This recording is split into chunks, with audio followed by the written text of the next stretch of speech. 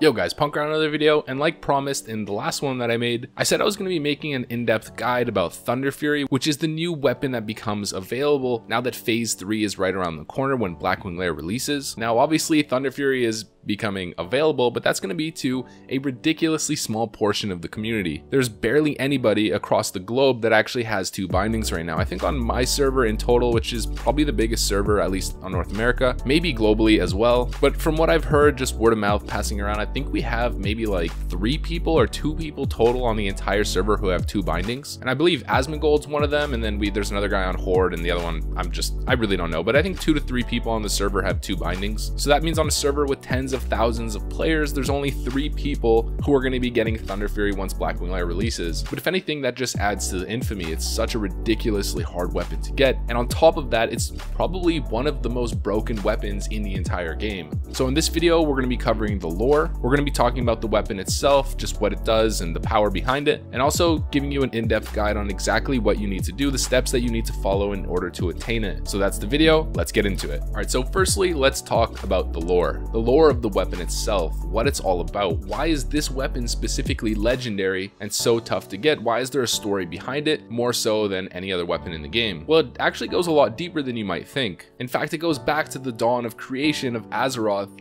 itself. All that time ago, the world was terrorized by the old gods, and in servitude under the old gods were the elemental lords, Alakir, Neptulon, Therazane, and of course, Ragnaros. These were the 4 lieutenants to the old gods, and their job was to keep Azeroth in a constant state of mayhem, all the elemental lords warring against each other. Within the lore, it says that these wars raged on for 5 millennia, and eventually, by the end of it, Ragnaros ended up crushing Alakir with his Hand of Ragnaros, the mighty hammer that a lot of you guys might be wielding out there today. Now, Alakir, who's the lord of air elementals, had an underling under him called Thunderon, Prince of Air, or Prince Thunderon. After Ragnaros struck down Alakir, he sent his 2 lieutenants, Baron Geddon and Gar, to ambush Thunderon, where Ragnaros feasted on the essence of the prince. But Ragnaros was not able to fully consume Thunderon, so instead what he did is the remnants of Thunderon's essence were stored away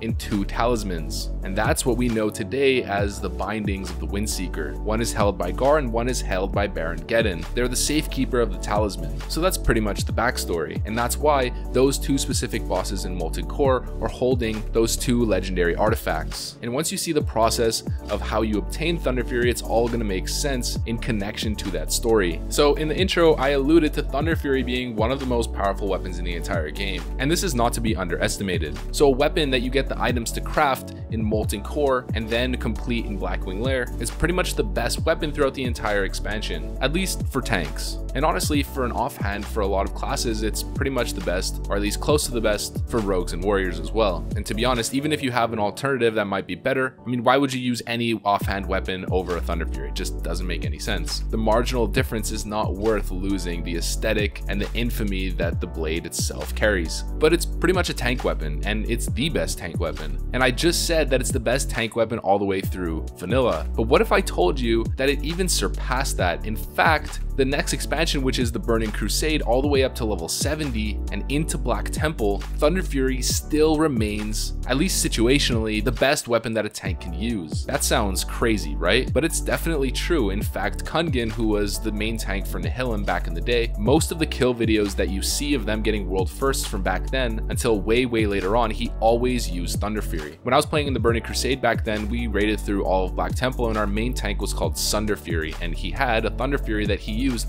throughout all of Black Temple. The beauty of this weapon is in the proc. It basically has an on-hit effect that works like a chain lightning. It'll do 300 base damage to the target that you're hitting, and then chain to a bunch of targets around it, going 300, 300, 300, 300, 300 onto everything. If you think about how warrior tanks kind of struggle to AoE tank without the right little knickknacks and very strong mechanics, well, Thunderfury compensates for a lot of that. And if you're a great tank who's already able to AoE tank and you have like force reactive disc, grenades, sapper charges, things like that, well, pair that with Thunderfury proccing all over the place all the time, and you're basically a paladin tank. But another reason why it was so powerful even into the Burning Crusade is that once you get to BC, elemental shamans are a really strong source of DPS, and so are enhancement shamans and boomkins as well. Actually, all of these classes classes do nature damage. And what's interesting about the combination with nature damage and Thunderfury is every time that it chains to a different target and does that 300 damage, it envelops the target in a whirlwind effect that leaves a debuff on them, increasing the damage that they take from nature spells. So you'd have your main tank go in as Thunderfury would proc on everything, and then Shamans would be casting Chain Lightning and doing increased damage onto all the targets that were affected by the blade. This weapon is broken, and when I was speed clearing naxx and all of the raids back in the day, the moment our main tank got Thunderfury and we'd have him with full world buffs and stuff, even with massive ignite ticks, it was hard to pull threat off of him. It's just such an insanely good weapon in terms of TPS, either single target or AoE. It's by far the best tanking weapon, and nowadays you'll see a lot of dual wield tanks that'll be using it in their offhand or even in their main hand. So imagine being a Fury tank with 2 weapons and one of that weapon is Thunderfury. This is really where it creates a distinction. You're either a tank with TF or you're a tank without, and that's why you have to give it to your main tanks. It's just imperative when running a guild, you give the bindings to the top tank in your guild. I would never even consider giving it to a rogue unless maybe it was like the 3rd or 4th binding and we already had like 2 solid tanks who had it. But that's pretty much why the weapon is so good. Alright, cool, so you get it. TF is busted for a main tank. But how do you get it? Let's quickly go over that process. So the first thing that you need to do, obviously, is the hardest part. It's get the bindings. You need to clear Molten Core until you get both bindings. And like we stated earlier, the protectors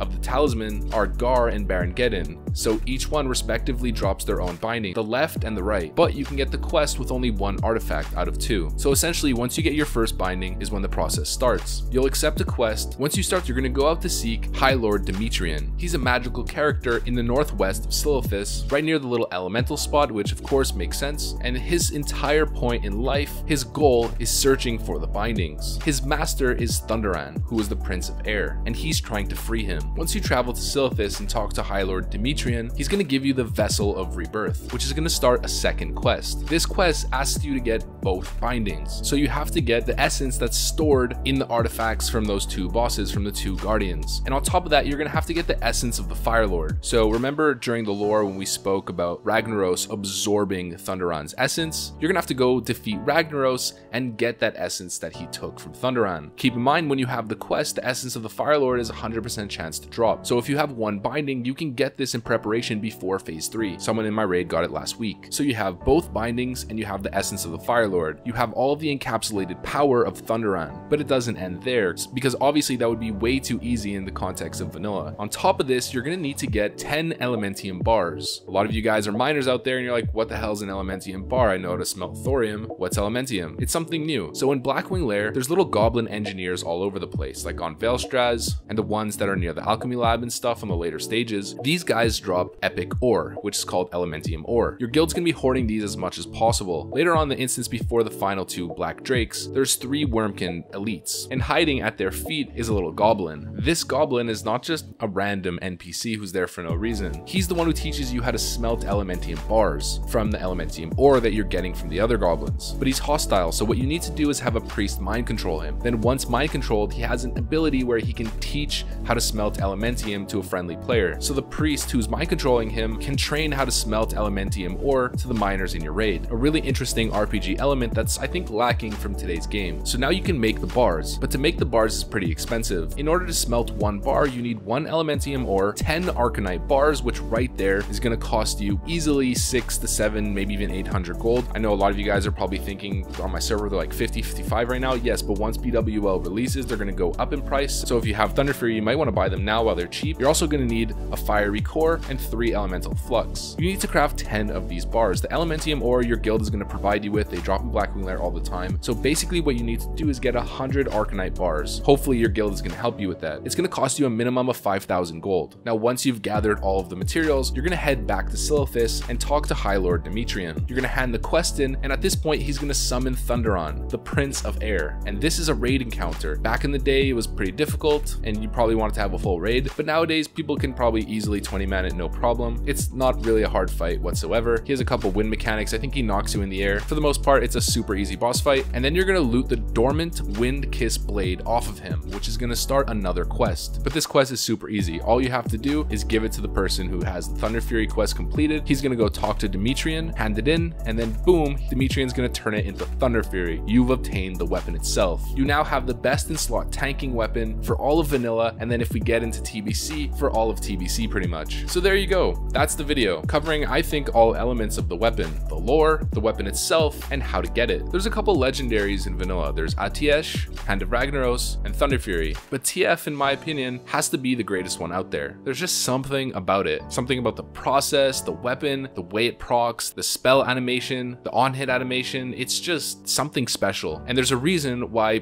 people even to this day in retail are constantly going back to farm it on their characters. And I heard something about in the next expansion that they were going to let you transmog it, so I guess if you play retail, look forward to that. Now going forward, a lot of your guilds are probably going to stop doing Molten Core entirely, or they might have a small dedicated group and you might not have to go. Some guilds might honestly do 20-man Molten Cores once people get really geared, but MC is always going to be available, and if you're a tank and you want to get it for yourself, you might want to consider leading your own Molten Core runs and reserving the bindings for yourself and doing it for the next couple months. Eventually you might get the weapon yourself. It's definitely possible. In fact, I've actually seen a good amount of people on private servers obtain it by themselves by pugging. So if that's what you want to do, get out there and start grinding. Now if you guys like this video, and of course if you want to see more like it, feel free to leave a like, comment, subscribe, you know the drill, soldiers. Hit the notification bell to be notified every single time I post a new video straight out of the render oven. And with that said, thanks for watching, and I'll see you on the next one. Peace.